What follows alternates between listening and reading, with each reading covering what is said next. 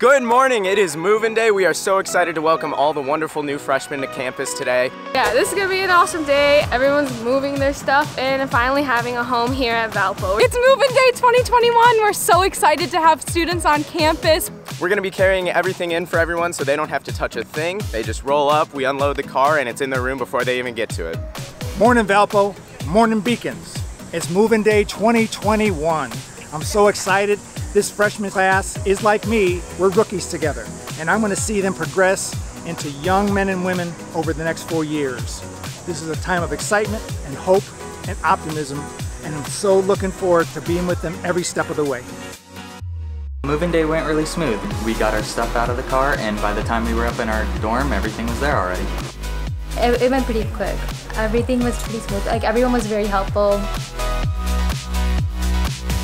Everything is great. The food is great, the people are great, the rooms are great. There's a lot of reasons to be here. I think it just fit, it felt right when I came to visit. The waiting is over and we're finally here.